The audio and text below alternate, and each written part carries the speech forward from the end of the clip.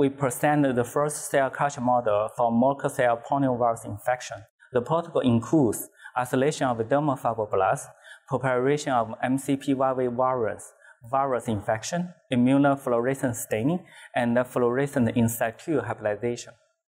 This protocol makes it possible to study the MCPyV infectious cycle and interactions with host cells, while avoiding artifacts associated with overexpression of viral genes.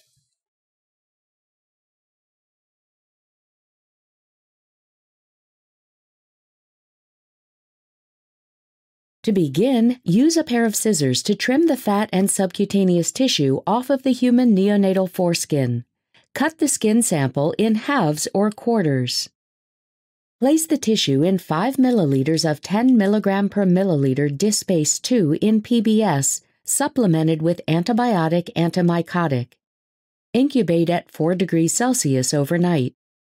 The next day, use microdissection forceps to carefully separate the epidermis from the dermal layers in a 10 centimeter dish.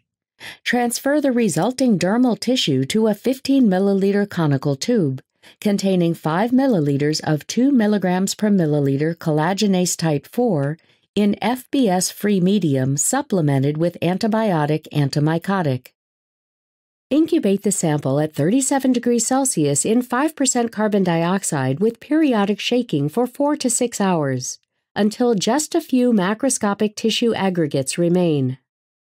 After this, use a 10 milliliter pipette to pipette the sample solution up and down vigorously 10 times, releasing single cells from the dermis. Centrifuge at 100